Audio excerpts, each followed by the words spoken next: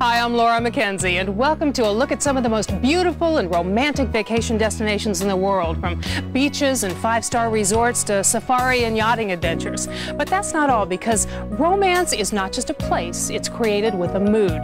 So join me as we discover some of the most amazing, exciting, and romantic vacation getaways in the world.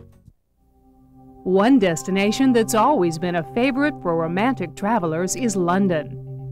Here, couples can find the ultimate in elegance and sophistication, not to mention romance. England is a love story in itself, from its history of kings and knights in shining armor to the everyday ceremony that's carried on today. London is where you can relive the legend. Everyone's fascination with the monarchy is ongoing, and not far from Buckingham Palace is a romantic hotel where everyone is treated like royalty. It's called the Athenaeum Hotel and Apartments, right in the heart of London on Piccadilly. From the moment you arrive, you're struck by the atmosphere that's at once sophisticated yet very welcoming.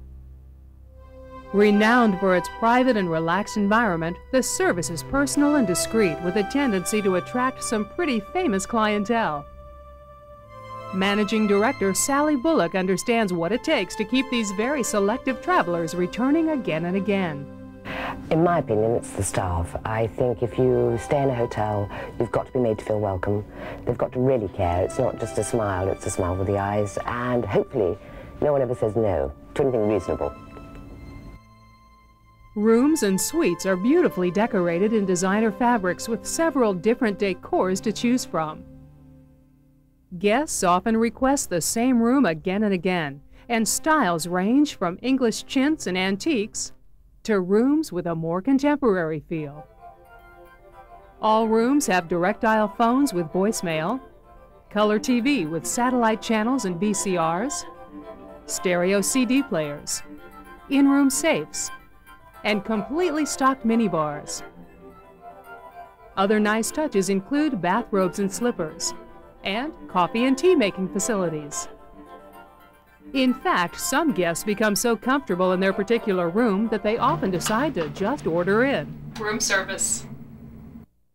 And who wouldn't stay in for champagne and caviar?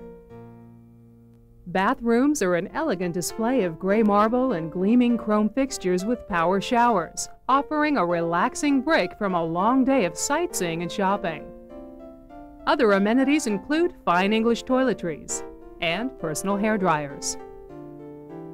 But if it's a home away from home that you're searching for in London, look no further. The Athenaeum's townhouse apartments are really something special. I believe it's the apartments that make this hotel totally unique. They give people a feeling of having their own apartment in London, but they've got all the services of a hotel.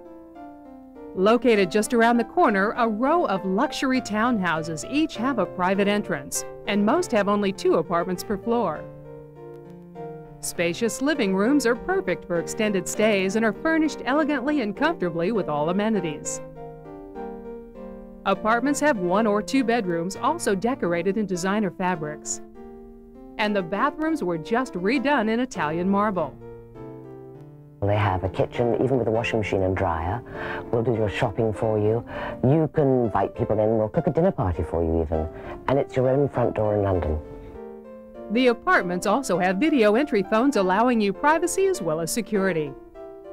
Can I come up?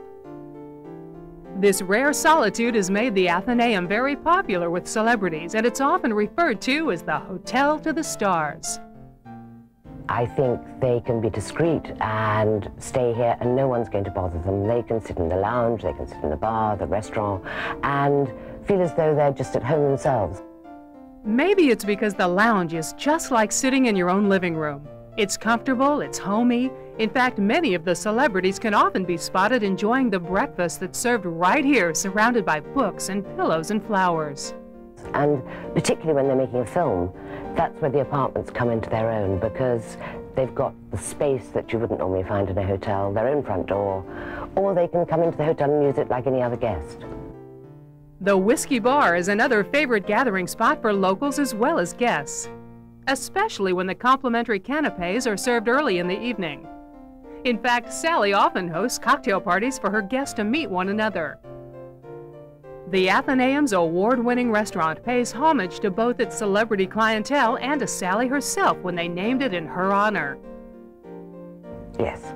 Well, anyone with a name like Bullock, you would think it was impossible. I actually thought when the new owners bought it, they were going to fire me. In fact, they said, could we name the restaurant after you? And I said, what, Sally's? And they said, no, Bullock's. And I said, must be mad. But it seems to have worked. It's going very well. Very well indeed. Bullock's restaurant is a feast for both the eyes and the palate. And with its undeniably romantic atmosphere, it's the perfect place for that special evening out. With its beautiful interior and award-winning continental cuisine, it's quickly becoming one of London's favorite spots. But its menu and decor aren't the only attraction here. Well, I thought it would make it a bit of fun, but every time someone who was famous in the entertainment business stayed, I asked if I could put their name on a chair and a little brass plaque, and they said yes, and I give £300 to their favourite charity. And as you can see from the restaurant, it's worked out very well. We've got practically the whole of Hollywood in there, I think.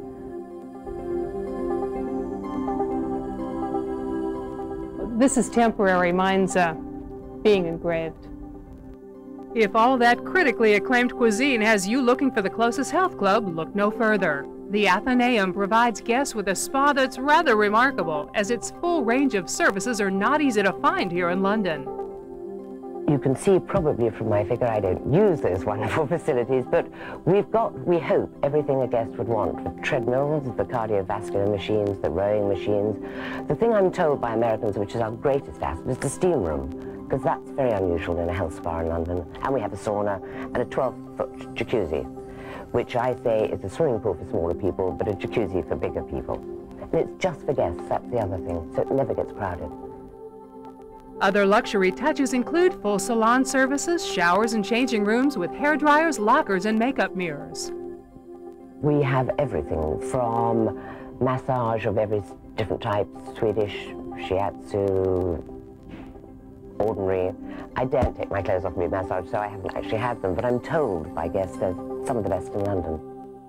In fact, that would be the perfect way to describe the Athenaeum on most any topic. From its inviting and luxurious rooms and suites, relaxing public areas, delightful dining experiences, and unparalleled staff and service, the Athenaeum is without a doubt one of the best hotels London has to offer, and has certainly earned its own celebrity status. Laura McKenzie's Bed and Champagne will be right back.